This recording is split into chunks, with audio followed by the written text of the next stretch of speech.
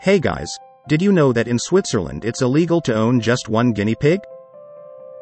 Apparently, their government takes social distancing very seriously, for guinea pigs at least.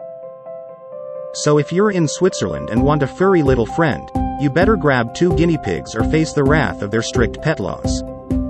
It's like Footloose, but with guinea pigs instead of dancing.